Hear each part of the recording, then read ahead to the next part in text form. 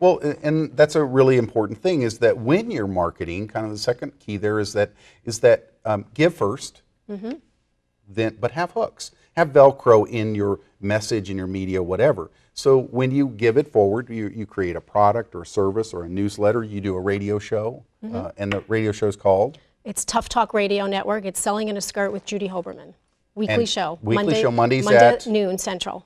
So excellent way to give. Absolutely. But it's also a great way to market, because it's give first, but it has Velcro. There's ways to connect with you through that, isn't there?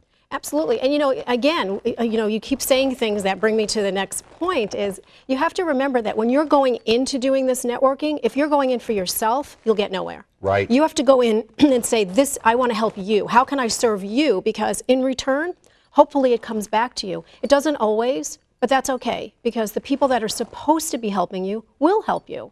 And a lot of times you talk to somebody and they just want to pick your brains. Let me just buy you coffee and pick your brains. And that's okay, and you should do some of that, because you need to get your message out. But you also have to find people that, you can help each other. Right. Well, and I have to admit, though, the pick your brain concept is okay if you're working with somebody that potentially could be a client. Yeah. But if it's somebody that is just getting started and it'd be better if you handed them a disc. One of the ways, and I'm going to tell you entrepreneurs something that's it'll sound tacky, it's not meant to, it's just the reality, is that if somebody really couldn't be your client and they want to pick your brain, have a pick your brain fee. Okay, it's $500, you'll pick up lunch.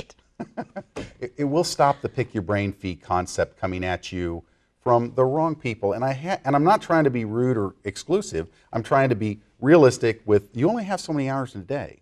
And that's why I said you have to be intentional with your networking. When you meet people, you can't have one-on-ones with everyone. You can't, because you don't have the time, and you don't have the time to implement anybody or anything. So what you're saying is correct, that you have to be able to pick my brains, but here's the fee. Right.